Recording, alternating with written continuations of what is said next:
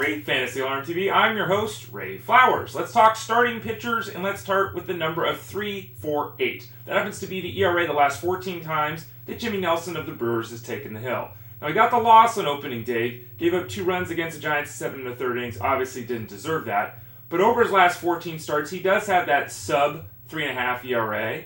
We're talking about a ground ball rate of over 51% in that time, 7.4 strikeouts per 9 innings. The only negative with Nelson over that span of effective pitching for the Brewers is the walk rate, 3.3 per 9 innings. Now, I say this about a lot of pitchers, but if he can knock that walk rate down, maybe get a half a batter off of that mark, get it down to the league average in that walk category, we could really see him take off in 2016. Don't sleep on the big right-hander. The second number is 3.27, which happens to be the career ERA of Michael Wacha. Now, Wacha also owns a 1.20 whip for his career, 7.9 strikeouts per 9 innings for his career, 3-to-1 strikeout to walk ratio for his career. All those numbers are really good. Really, really good. But there are questions about can he throw 200 innings, and there's questions about how he looked in his first start this season. 4 1/3 innings, 5 runs, 4 of them earned, ball was flying everywhere, did not look good.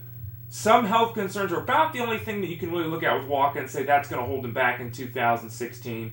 A solid SP3 in a mixed league. He should be an SP2 by the time it's all said and done. Don't sleep on Michael Wacha because of a poor first start.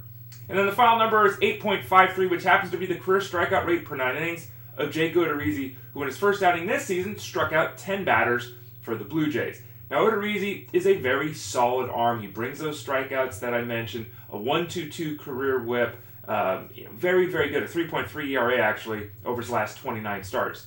The issue with him can be the big fly. He's an extreme fly ball pitcher that leaves him open to home runs at times, and he can walk too many players from time to time. But the fact is, overall, a very good game, lots of strikeouts, the ability to be a very significant performer in 2016. That's what I say when I hear the name Jake Odorizzi.